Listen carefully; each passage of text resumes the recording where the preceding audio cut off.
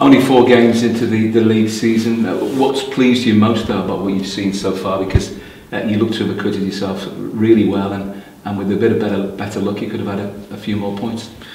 Yeah, I think what we said right at the start was we were cautiously optimistic but excited. We meant that because we didn't really know and still don't exactly know where we're going to be in the pecking order, if you like, of the stronger, more established teams in the division. I think that was just a sensible approach.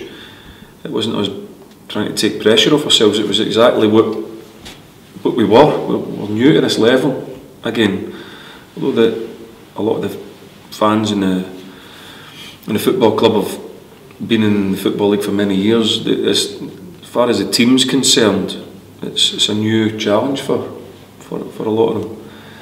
So we're still cautiously optimistic, but pleased with the work that's gone past. Yet we should have more points, but that's part of a learning curve. Discipline being part of that. We'll learn from that.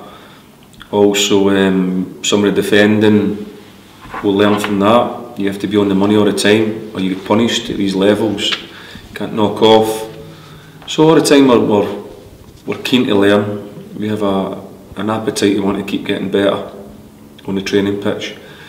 We know the principles how we're playing. We're learning about each other all the time, and we're enjoying the journey at the moment, but want to keep improving.